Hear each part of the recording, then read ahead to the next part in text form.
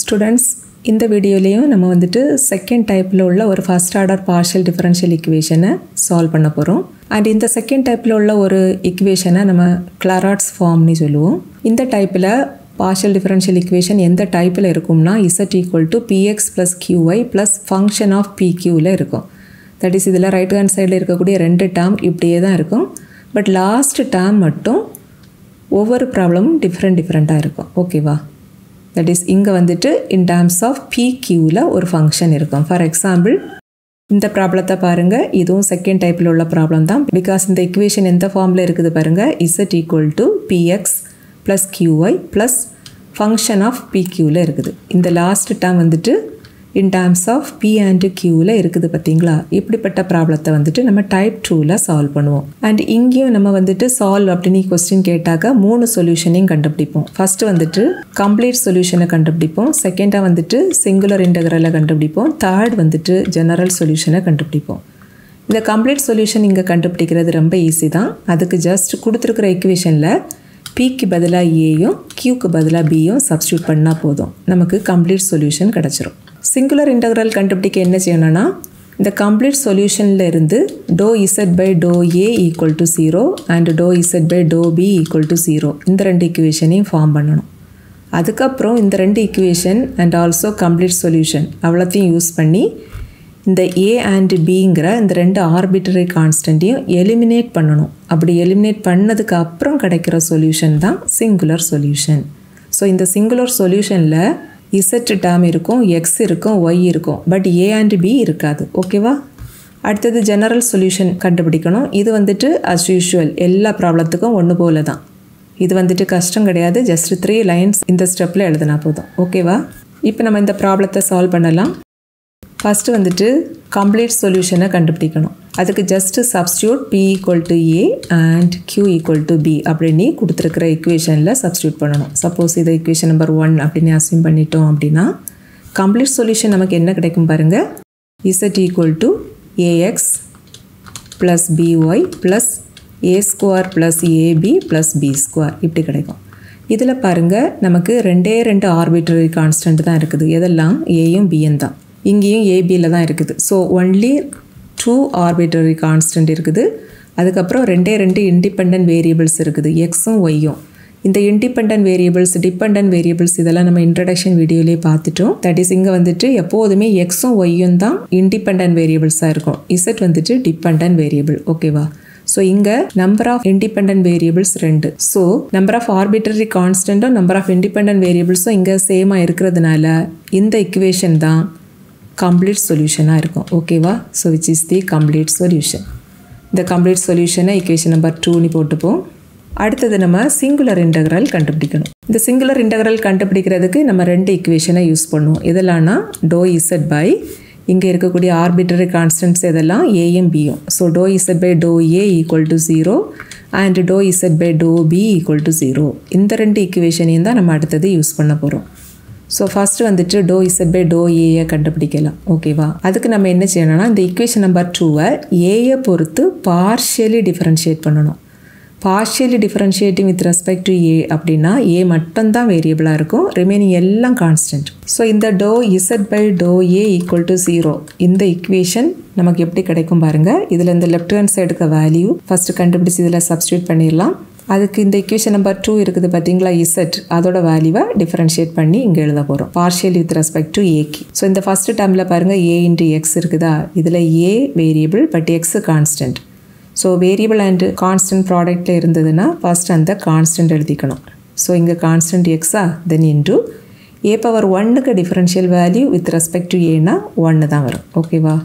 தென் plus ரெண்டாவது டேர்மில் வந்துட்டு இங்கே b × y இருக்குது. ரெண்டுமே கான்ஸ்டன்ட் அண்ட் கான்ஸ்டன்ட் தனியாகவும் இருக்குதா. ஸோ அதுக்கு டிஃபரன்ஷியல் வேல்யூ 0.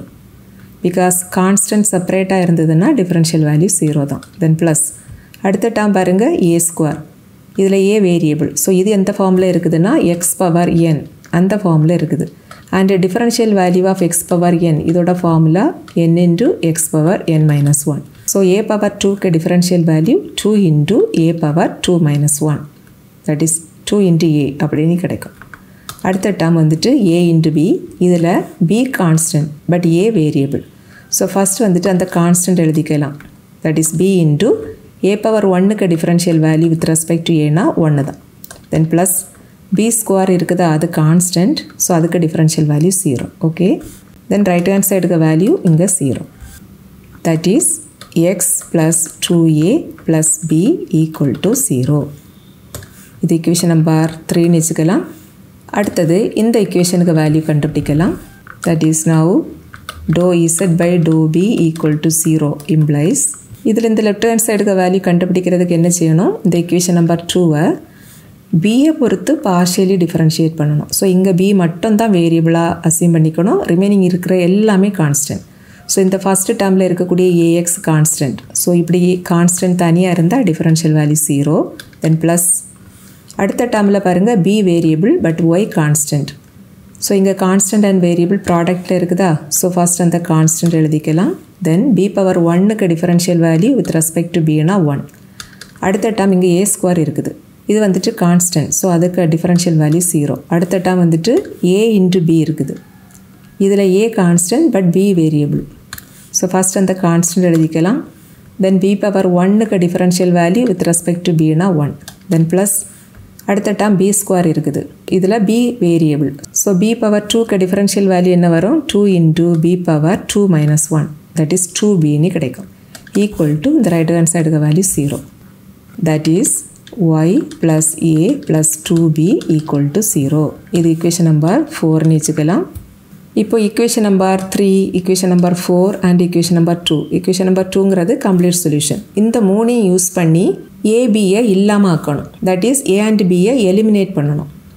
அப்படி எலிமினேட் பண்ணதுக்கப்புறம் கிடைக்கக்கூடிய சொல்யூஷன் தான் சிங்குலர் சொல்யூஷன். ஓகேவா?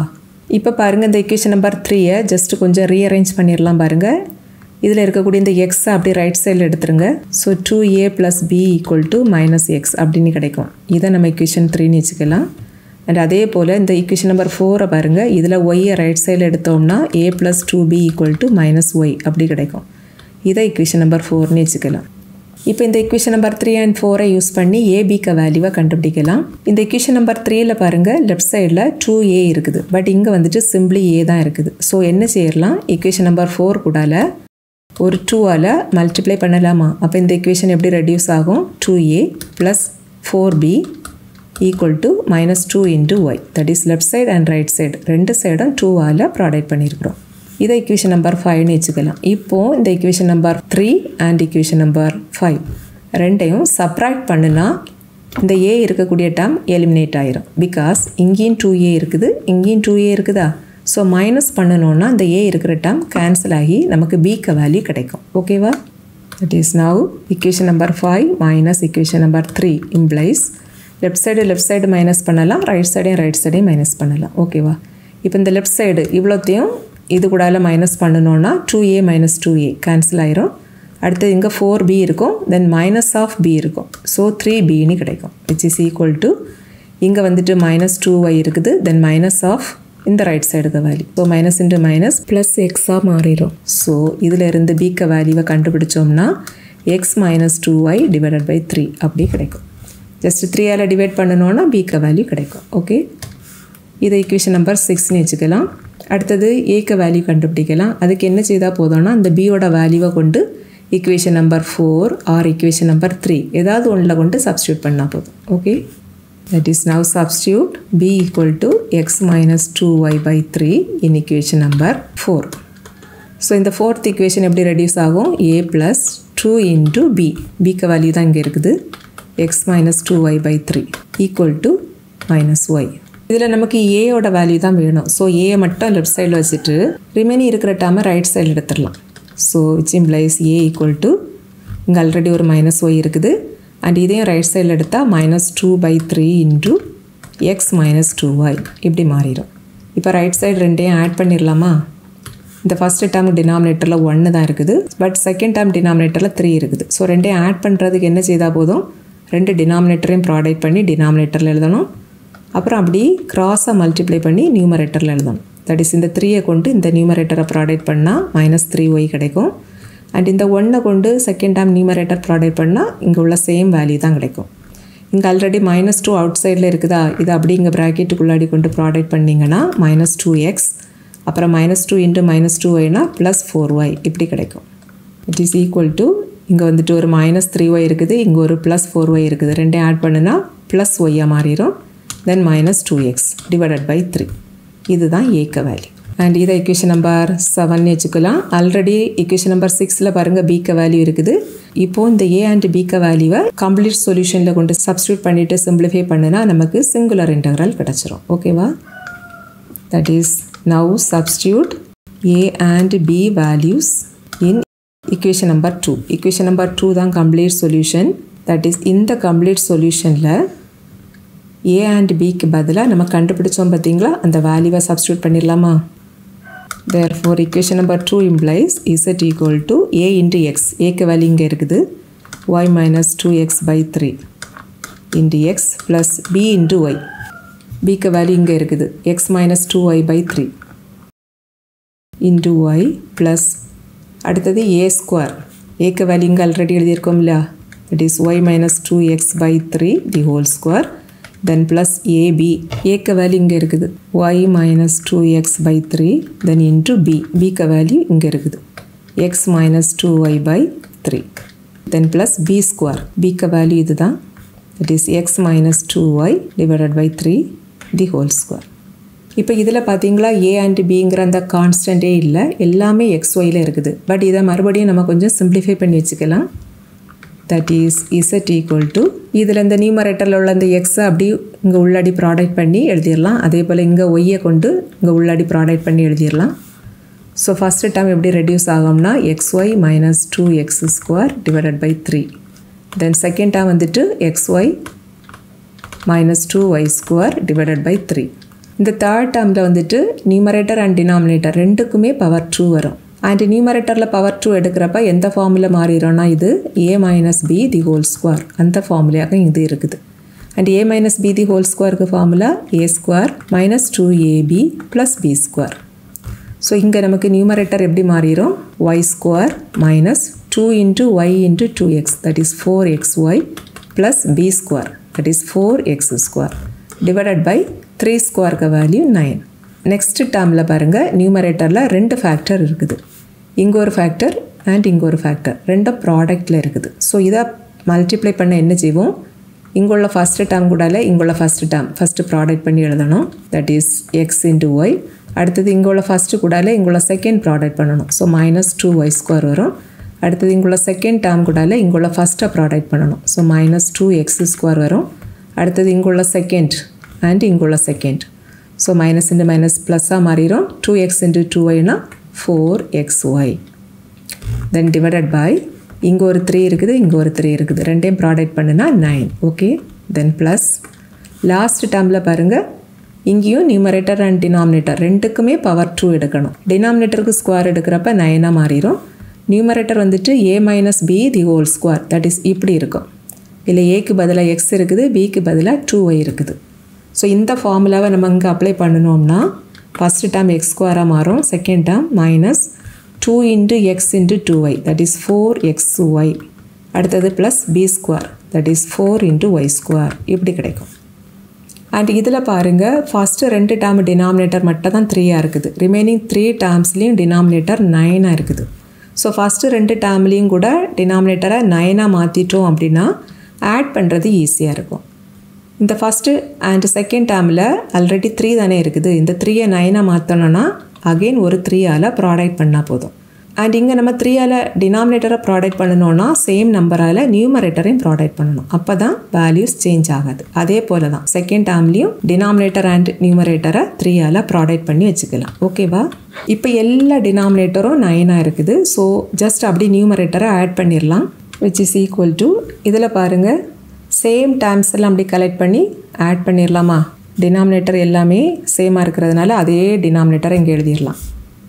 அண்ட் இங்கே ஃபஸ்ட்டாக இருக்கக்கூடிய டேர்ம் பாருங்கள் எக்ஸ் இன்ட்டு ஒய், அதோட கோஎஃபிஷியன்ட் 3. தட் இஸ் இங்கே 3 times xy இருக்குது. ஸோ ஃபஸ்ட்டு வந்துட்டு xy டேர்ம்ஸ் எல்லாம் கலெக்ட் பண்ணிடலாமா? அண்ட் இங்கேயும் பாருங்கள் ஒரு xy டேர்ம் இருக்குது, அதுக்கு கோஎஃபிஷியன்ட்டும் 3 தான். 3xy இருக்குதா? அண்ட் இங்கே ஒரு xy டேர்ம் இருக்குதா, அதுக்கு பக்கத்தில் -4 இருக்குது. ஸோ -4xy டேர்ம் இருக்குதா? அண்ட் இங்கேயும் ஒரு xy டேர்ம் இருக்குது அண்ட் இங்கேயும் ஒரு xy இருக்குது. ரெண்டையும் ஆட் பண்ணுனா 5 times xy கிடைக்கும். ஸோ நெக்ஸ்ட் வந்துட்டு இங்கே 5 times xy இருக்குதா, அடுத்தது இங்கேயும் ஒரு xy டேர்ம் இருக்குது, அதுக்கு கோஎஃபிஷியன்ட் -4. So -4xy. இப்போ இவ்வளோத்தையும் ஆட் பண்ணால் என்ன கிடைக்கும் பாருங்கள், +3xy இனி கிடைக்கும். ஸோ ஃபஸ்ட்டு டேர்ம் வந்துட்டு +3 times xy. செகண்டாக இருக்கிற டேர்ம் வந்துட்டு இங்கே x² டேர்ம். ஸோ நெக்ஸ்ட்டாக நம்ம x² டேர்ம்ஸ் எல்லாம் கலெக்ட் பண்ணிடலாம். இதில் பாருங்கள் கோஎஃபிஷியன்ட் இங்கே -2, அவுட் சைடில் 3 இருக்குது. ஸோ x²க்கு கோஎஃபிஷியன்ட் இங்கே வந்துட்டு -6. இங்கே ஒரு x² டேர்ம் இருக்குது, அதுக்கு கோஎஃபிஷியன்ட் +4. அடுத்தது இங்கே ஒரு x² டேர்ம் இருக்குது, அதுக்கு கோஎஃபிஷியன்ட் -2. அண்ட் இங்கே ஒரு x² டேர்ம் இருக்குது, அதுக்கு கோஎஃபிஷியன்ட் +1. இப்போ இவ்வளோத்தையும் ஆட் பண்ணுனா என்ன கிடைக்கும் பாருங்கள், -8 + 5 தட் இஸ் -3 கிடைக்கும். ஸோ நெக்ஸ்ட் டேர்ம் வந்துட்டு -3x². அடுத்தது மூணாவதாக இருக்கக்கூடிய டேர்ம் பாருங்கள், இதுதான் y² டேர்ம். ஸோ அடுத்தது y² டேர்ம்ஸ் எல்லாம் கலெக்ட் பண்ணிடலாம். இதில் y²க்கு கோஎஃபிஷியன்ட் இங்கே ஒரு -2 இருக்குது, அவுட் சைடில் ஒரு 3 இருக்குது, ரெண்டையும் ப்ராடக்ட் பண்ணால் -6 வரும். அண்ட் இங்கே ஒரு y² டேர்ம் இருக்குது, அதுக்கு கோஎஃபிஷியன்ட் +1. அடுத்து இங்கே ஒரு y² டேர்ம் இருக்குது, அதுக்கு கோஎஃபிஷியன்ட் -2. அண்ட் இங்கேயும் ஒரு y² டேர்ம் இருக்குது, அதுக்கு கோஎஃபிஷியன்ட் +4. இப்போ இவ்வளோத்தையும் ஆட் பண்ணால் என்ன கிடைக்கும் பாருங்கள், -8 + 5 அப்படின்னு கிடைக்கும், that is -3. So next term வந்துட்டு -3y². ஓகே, இதுதான் இசட்டோட value. That is Z equal to, இந்த நியூமரேட்டரில் பாருங்கள் எல்லா டேர்ம்லேயும் 3 காமனாக இருக்குதா, அதை வெளியில் எடுத்துடலாம். ஸோ இங்கே ரிமைனிங் xy இருக்கும், இங்கே வந்துட்டு -x² இருக்கும், இங்கே வந்துட்டு -y² இருக்கும், டிவைடட் பை 9. இதில் 3 and 9 கேன்சல் பண்ணால் டினாமினேட்டரில் 3 வரும். அப்புறம் அப்படி கிராஸாக மல்டிப்ளை பண்ணுங்கள், நமக்கு வந்துட்டு 3z equal to xy -x² -y² அப்படி கிடைக்கும். ஸோ இதுதான் சிங்குலர் இன்டெக்ரல். இதில் arbitrary constants a and b எல்லாம் இல்லை, சிம்பிளி z xy அதோட காம்பினேஷனில் தான் இந்த ஈக்குவேஷன் இருக்குது. ஓகேவா? ஸோ இதுதான் சிங்குலர் சொல்யூஷன். ஓகே, அடுத்தது ஜெனரல் சொல்யூஷன் கண்டுபிடிச்சிடலாம். இந்த ஜெனரல் சொல்யூஷன் கண்டுபிடிக்கிறது எல்லா டைப்லேயும் ஒரே ப்ரொசீஜர் தான். அதுக்கு ஃபர்ஸ்ட் நம்ம என்ன செய்யணும்னா, கம்ப்ளீட் சொல்யூஷனில் பிக்கு பதிலாக π(a) அப்படின்னு சப்ஸ்டியூட் பண்ணணும். இங்கே வந்துட்டு complete solution z equal to ax + by + a² + ab + b². இப்போ இதில் பிக்கு பதிலாக π(a) அப்படின்னு சப்ஸ்டியூட் பண்ணணும்னா நமக்கு இந்த ஈக்குவேஷன் வந்துட்டு எப்படி ரெடியூஸ் ஆகும்னா, z equal to ax + π(a) × y + a² + a × π(a) + b² that is π(a) the whole square. இந்த ஈக்குவேஷனுக்கு ஒரு நேம் கொடுத்துக்கலாம், இதை a அப்படின்னு அசிம் பண்ணிப்போம். அடுத்தது நம்ம ∂z/∂a = 0 இந்த ஈக்குவேஷனை ஃபார்ம் பண்ணணும். இதில் வரக்கூடிய இந்த லெஃப்ட் சைடுக்கு வேல்யூவை நம்ம ப்ரீவியஸ் ஈக்குவேஷன்லேருந்து கண்டுபிடிக்கணும். இதுக்கு நீங்கள் இந்த ஈக்குவேஷனை டிஃபரன்ஷியேட் பண்ணிட்டு இருக்கணும் அப்படிங்கிற அவசியம் கிடையாது. இதில் லெஃப்ட் சைடில் ∂z/∂a அப்படின்னா என்ன மீனிங்னா, ∂/∂a ஆஃப் z. ஓகேவா? இதில் இசட்டுக்கு வேல்யூ தான் ப்ரீவியஸ் ஸ்டெப்பில் இருக்குது. ஸோ இந்த ஈக்குவேஷனை நம்ம எப்படி எழுதிடலாம்னா, ∂/∂a ஆஃப் இசட்டோட வேல்யூவை அப்படியே எழுதிடலாம், equal to 0. Let us assume this is equation number b. இப்போ நம்ம என்ன செய்யணும்னா, இந்த ரெண்டு ஈக்குவேஷன்லேருந்து a அப்படிங்கிற ஆர்பிட்ரரி கான்ஸ்டண்ட்டை எலிமினேட் பண்ணணுன்னா ஜெனரல் சொல்யூஷன் நமக்கு கிடச்சிரும். ஆனால் நீங்கள் ஏஏ எலிமினேட் பண்ணிட்டு இருக்கிற தேவையில்லை, ஜஸ்ட் ஒரே ஒரு லைன் எழுதிட்டீங்கன்னா போதும்.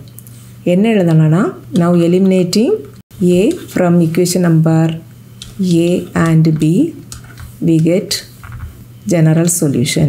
ஓகேவா?